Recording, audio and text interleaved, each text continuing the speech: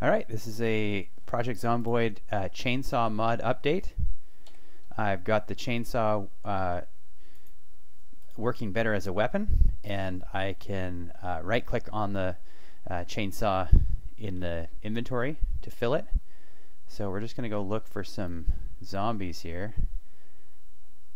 I've changed the radius, so you can see he right away heard me with my chainsaw, and it works much better as a weapon, but as intended, it attracts zombies like crazy, which is good because when you press the trigger,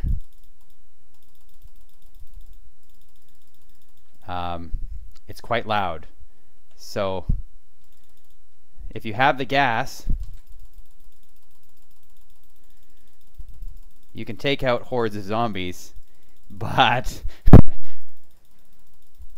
it's quite heavy, and you're screwed if there's lots of zombies around. So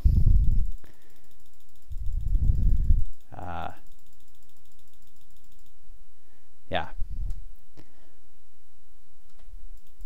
if you're careful, it's viable as a weapon, but otherwise you're pooched. So there's the chainsaw working, and let me just I'll unequip it here. Oh, I had it equipped and I clicked on it and I got that bug.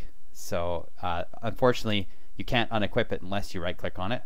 So here now I can right click on it, say fill chainsaw, refill it, and then I can equip it again, and there we go.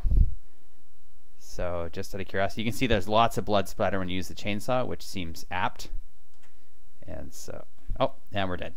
So there you go, that's using the chainsaw mod.